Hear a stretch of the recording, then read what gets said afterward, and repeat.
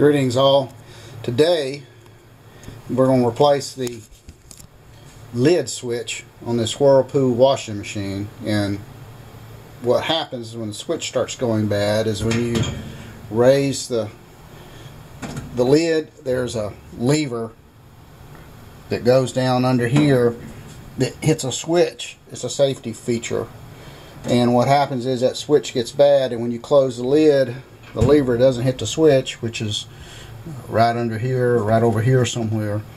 And so as the machine is washing, it'll vibrate, or anyway, the lid will move a little bit and it won't activate that switch. So we're going to replace the switch, and hopefully that'll fix the problem. Be sure to unplug it before you start messing with anything. Don't want to.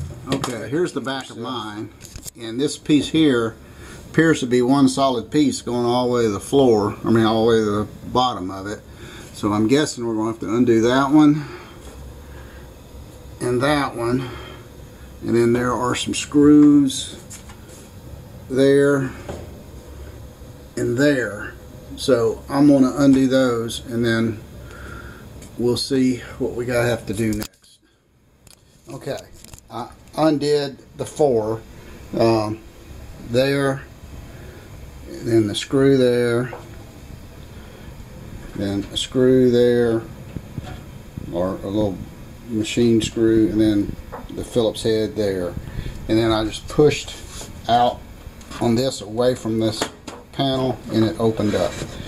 And there is our switch that we need to. Okay, there's the switch.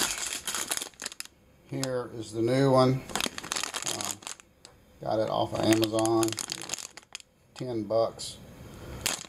So let's undo this.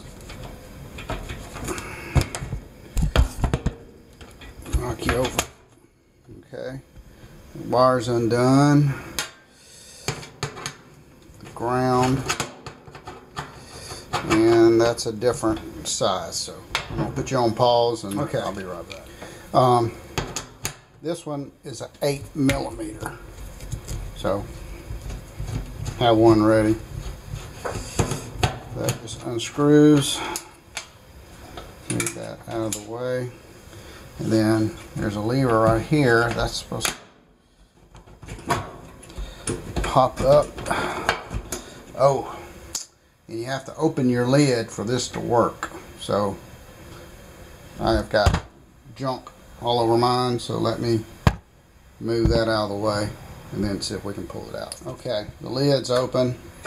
Now let's see if it'll, yes, comes right out. Let me look at this, make sure I know how. I'm just going to leave it right there till I get the other one open.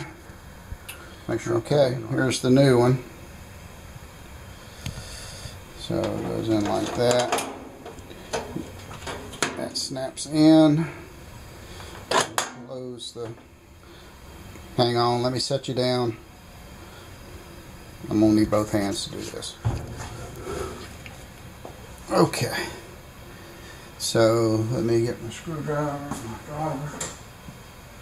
Hook the ground wire back up.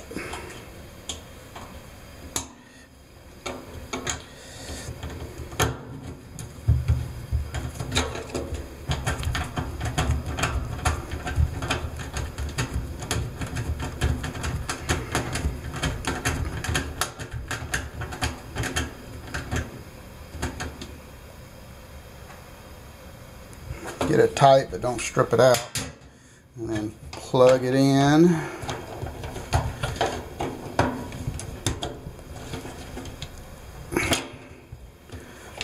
Okay.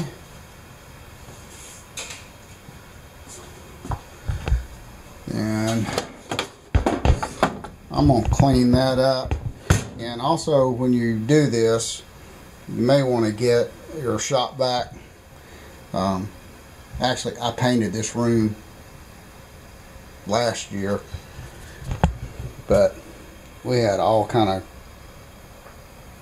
crap under the wash machine, so I need to clean all that up. So, but this just slides back into place. And then put your bolts on, just reverse everything we've done. But I'm going to clean all this up and then put it back together. Show you this. Take care. You see those little feet? They go in those holes, so you just put them in and then push it forward. You do that on both sides. It's really easy. But that's how you put the top back on, and then you just put back your 4 fasteners and you're done.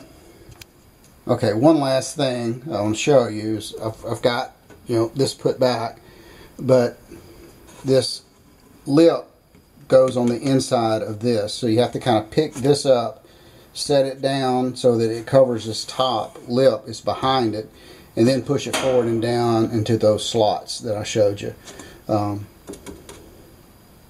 Anyway, I did it wrong the first time, so I thought I would share with you a mistake that I made. I mean, it's no big deal. You just undo the screws and, you know, redo it, but it may save you a step. But make sure that the tin part, this plastic covers the top of the tin part, and then put it down into those slots.